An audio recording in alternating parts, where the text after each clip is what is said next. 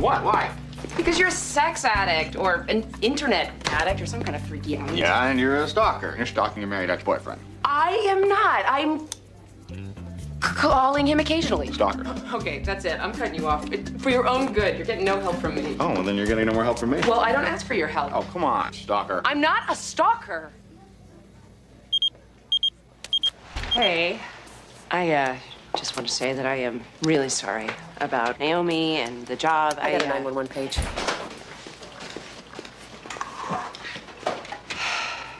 Don't mind her. She's not mad at you. She's mad at me. Okay.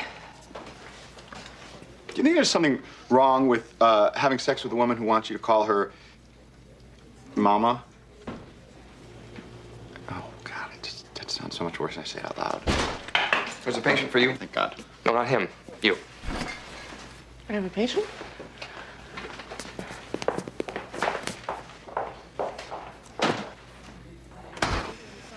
This is Bill Henderson and his daughter, Lucy. This is Dr. Montgomery. She'll be delivering your baby. Oh. It hurts. It hurts, doesn't it? That's what you get for getting pregnant. She hid it from me for months, and then all of a sudden it's Daddy, I'm in labor. How about we get you into the birthing suite, Del? See if we have a chart on Lucy. Hey, can I get in on this? I know a lot of field experience from midwife training. I need the hours. How about you just sign the chart? Ken's sperm. You want us to take Ken's sperm right out of... Are you sure? I'm sure. Ken would want it too. I know he would. I mean, you can do it, right? Look here, you're distressed, I understand, but unless you have written consent from the deceased, no way am I gonna let you molest your husband's corpse. Okay, well, let's not use words like molest or corpse about her loved one, and it's her boyfriend, not her husband. Oh, well, fine. She wants sperm of a man she has no legal rights to. That makes it all better. No. Okay, hey, can we stop Charlotte, right? You know my name, Sam. Don't act like you don't. I'm chief of staff here, and you know it. Look, you and we're on the same side here, okay? I don't think this is a good idea either. My patient died while visiting a fertility specialist. They were trying to have a baby. Presumably for the patient to enjoy while alive.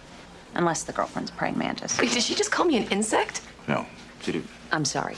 That was rude of me.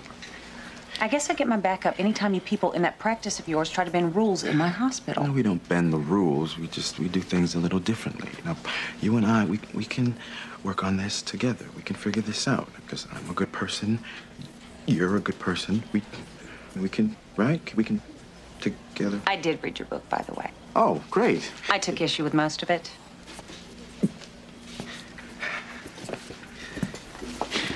See, now I'm on her side. We want Ken's sperm, or you got a fight on your hands. That dead man swimmers are staying exactly where they are. You got a way to fight me on that. I'd like to see you try. Oh. I'm calling Naomi on you. Lucy Henderson. She was my patient until she got pregnant. No previous medical problems. It looks good. Mm-hmm. Well, the dad is mad as hell. I could use your help in there. Oh, yeah.